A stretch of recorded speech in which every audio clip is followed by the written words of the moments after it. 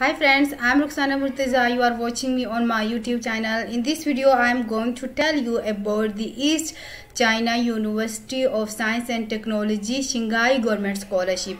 It has two scholarship. One is the CSC scholarship and another is the Shanghai Government Scholarship.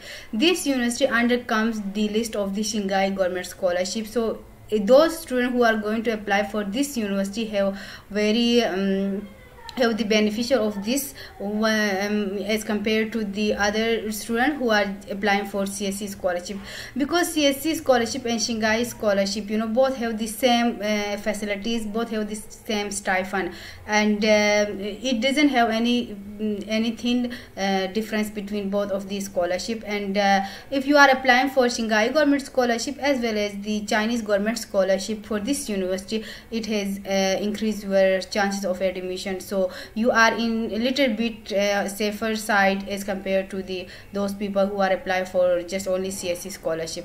And what you need to do is that I will show you what are the requirements for Shanghai government scholarship. Here you can see the admission guideline for this scholarship, and the qualification, Chinese start program and English start program both are available, and application deadline is for 10 April 2022 for scholarship, for those people who are going to apply for scholarship and who are going for application of self-sponsor. You have enough time. You can see here 20 June 2022, and for masters and doctoral program you can see here, and both programs are offered, and the duration you can see 3 to master student 2.5 3 years, and you can call for PhD 3 to 4 years, and that's how you can that's how it works, the PhD programs and master's program in China.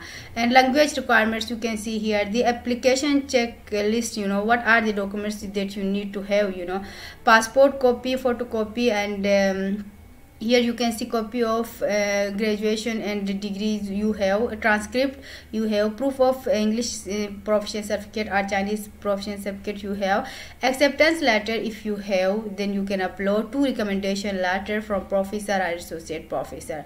Here they have clearly mentioned that they want you to have recommendation letter from professor or associate professor. They are not going to be accept assistant professor recommendation. And here they have even mentioned that the recommendation letter should be issued from 1st September 2022, so it not be older than this. If you have received this before this deadline, then you need to be ask your teachers to give you to renew it for you.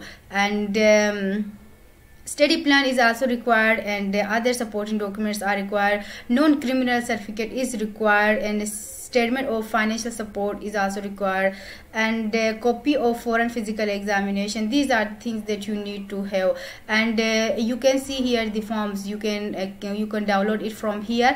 Non-criminal documents and statement of financial support and physical examination record for foreigners. You can see here only accepted Chinese or English. If only accepted Chinese or English documents, if not, notarized copy of Chinese and English translate shall be provided. So these are the things.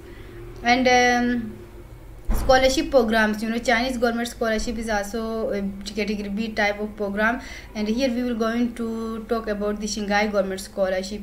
Shanghai government scholarship is a very good scholarship, and here you can see you can click here to know about this scholarship, and here they have also presidential scholarship only for PhD students, and yeah, this is also good opportunity for you to get Shanghai government scholarship. And application procedure, you can visit this link is given here. You need to register yourself on a university portal.